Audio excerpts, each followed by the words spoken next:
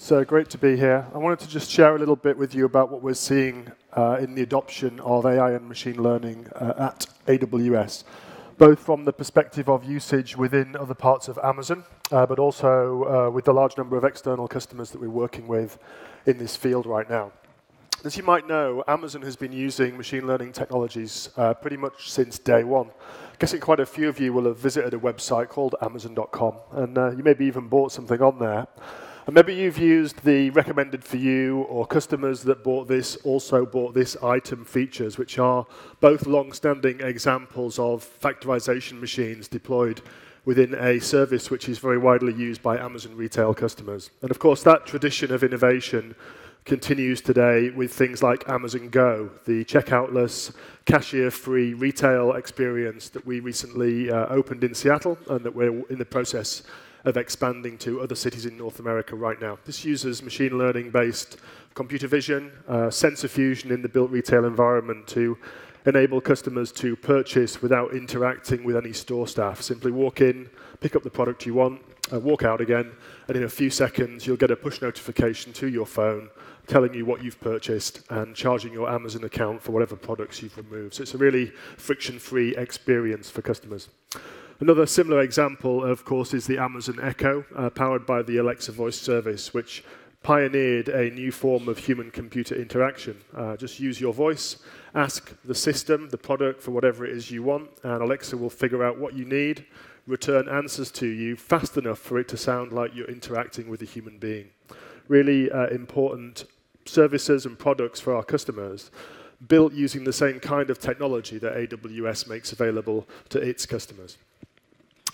So I just wanted to dig into what some of the important characteristics are in building applications of this type. In my role, I work primarily with software developers, and software developers are highly focused on building products and apps. And in doing that in the AI and machine learning space, there are three core areas that we think are fundamentally important to software developers that are building these kinds of applications. The first is that data is the fuel that drives the ML engine for app developers of all types. And collecting data has never been easier or cheaper than it is today.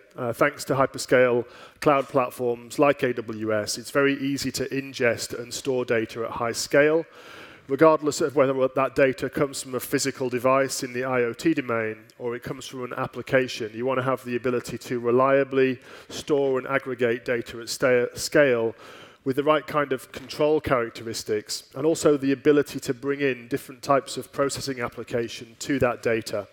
Might be machine learning, it might be more traditional analytics, but having all of your data in one location makes that really simple to do. You can also annotate data, of course, using services like the Mechanical Turk, which I think I saw on a slide just a second ago, providing the capability to apply human intelligence to labeling tasks. You can do that with data stored in AWS as well.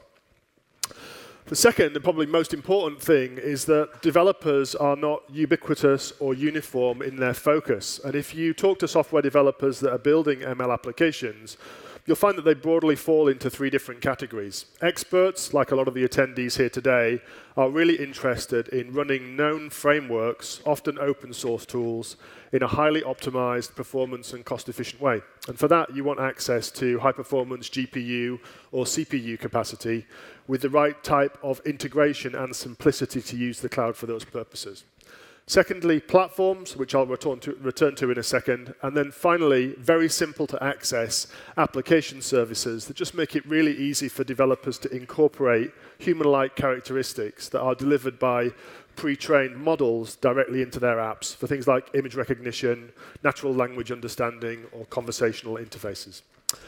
In the area of platforms, what we're focused on here is helping developers iterate really rapidly on their own models. And for this, we announced a service last year called Amazon SageMaker. It provides an end-to-end tool chain for developing, training, testing, and optimizing machine learning models, and then deploying those into production with elasticity and failure-tolerant characteristics. And we've made a lot of optimizations with SageMaker to improve the algorithms that are at the core of this service. Simple things, well, they sound simple, like making it possible to train on streaming data or to incrementally update a model based on new data samples that you have without having to do a complete from-scratch training job. These are things that we've built into SageMaker at launch and iterated on since roughly a year ago when we launched the service. And the reason for this is ML model development is actually very similar to other software development activities. It's all about iteration. It's all about rapid experimentation, getting a new version of the model out there, tested so that you can iterate and improve upon that. And to this end, we have some very specific features within SageMaker that are intended to improve the speed of the development process. Training on a local notebook on a laptop and then uplifting that environment and using something that is exactly consistent with high-performance computing resources within the cloud. And that encompasses the ability to scale out across large numbers of nodes, which materially improves the speed at which external developers can build models and also the speed at which developers within Amazon can achieve some of these results with services like Alexa and Amazon Go. So I hope you'll take a look at other customers that have already made the decision to use AWS for their ML and AI workloads. We have tens of thousands of customers that are doing that today. And if you want to learn more about these and also more about the services that I've talked about in this quick presentation this morning, you can find us on the internet, of course, at ml.aws. Thank you.